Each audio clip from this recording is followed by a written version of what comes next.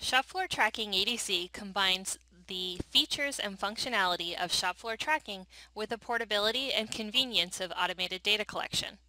It's designed primarily for use with VT terminals on shop floor for the clock in and clock out.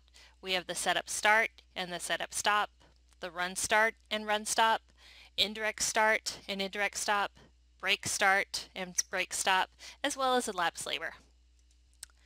To support the ADC functionality, we have a new parameter called Adc Elapsed Time default. This parameter will dictate the default value for the elapsed time prompt in Adc activity start function. The valid values will be yes or no, and we'll take a look at that a little bit later. Some additional parameters to keep in mind. The employee clock in or clock out determines whether the employee needs to clock in before starting a task. We have the materials allocation parameter, which prevents the work order from tracking before materials have been allocated. The DOS fab, which determines whether the work order must be printed before tracking. And then the control on the operation, which prevents the operation from being tracked if the previous operation has not been completed.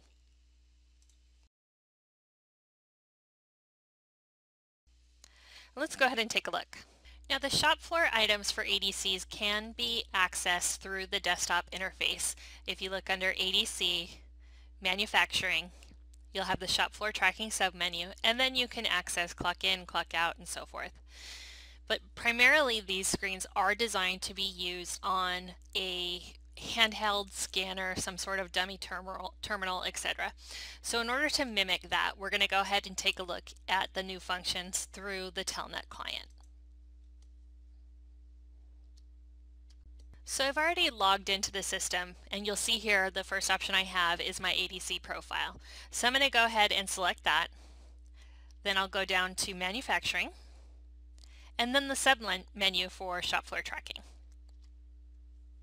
Here I have the ability to clock in, clock out, do a setup start, a setup stop, run start, run stop, indirect start and stop, and then the breaks, and of course elapsed labor. So first let's take a look at clocking in an employee. So if I select clock in, I can enter my employee ID, and my site will default from employee maintenance, and go ahead and OK, and it'll give me the prompt that that particular employee has been clocked in at a certain time. I also have the ability to use teams, just like we do in shop floor tracking phase 2. So if I enter my summary team, again defaults to the site setup in employee maintenance, and hit OK, I've clocked in my whole team at 12:51. We also observe the rules of shop floor tracking in that a detailed team cannot be clocked in. So if I were to try to clock in my team, I'll receive the error that the employee is a detailed team and therefore cannot be clocked in. Okay, now that we have some employees and a team clocked in, let's go ahead and look at starting a function. So I'm going to go ahead and go to Setup Start.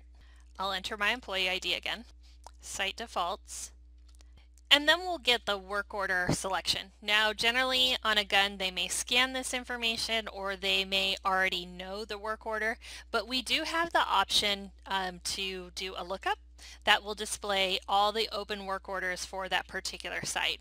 So I'm going to go ahead and hit select, and you'll see I have my work order number here. Now these work orders do observe the two parameters that we talked about. We can't track if we have materials that have not been allocated, and also the determination whether the work order must be printed before tracking. I'm going to go ahead and scroll down to the work order that I want to work on. Hit enter. And then I can select my operation. Now this is going to observe the parameter to prevent the operation from being tracked if the previous operation has not been completed. I'm going to go ahead and select 10. I'll have my machine number. Number of machines is 0, and my work center is assembly. And I'm going to go ahead and hit OK. And now you'll see that that particular function has been started at 12:53. Go ahead and hit OK. And now let's go ahead and start a run.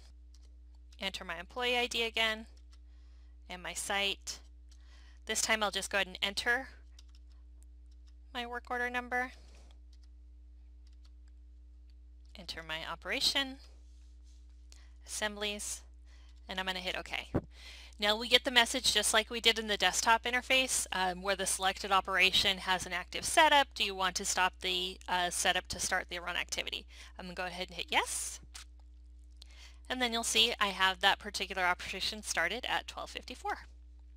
So now let's go ahead and take a look at entering indirect time. Let's say I need to enter a meeting for my summary team. So I'm going to go ahead and go to Indirect Start. I'll enter my employee ID. And it's my summary team. My site defaults to what's in employee maintenance. I can select, say it's admin time, and now you'll see that I have elapsed yes. Now this comes from the new parameter that we have, the Adc Elapsed Time default. It'll dictate whether this is set to yes automatically or no.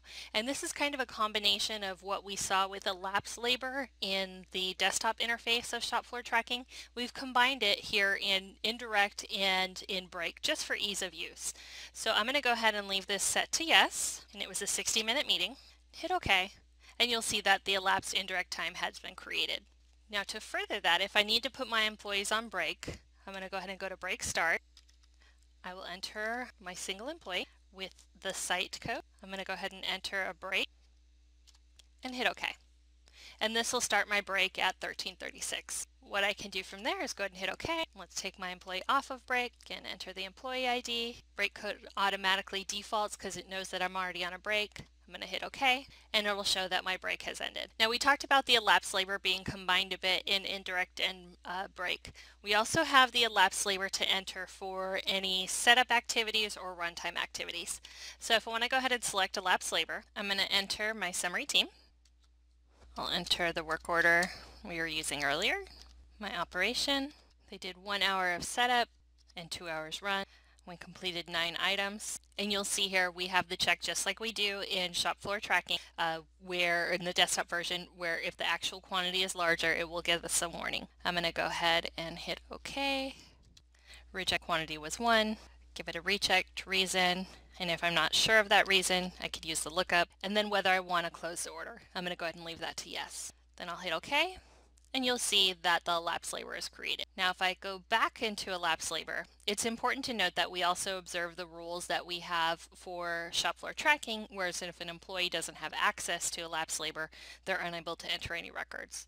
So if I go ahead and try to enter my detail employee, I'll get the message that that employee ID does not have access to elapsed labor. Now to bring this all together, we can see those transactions that we created in ADC within shop floor tracking within the X3 desktop.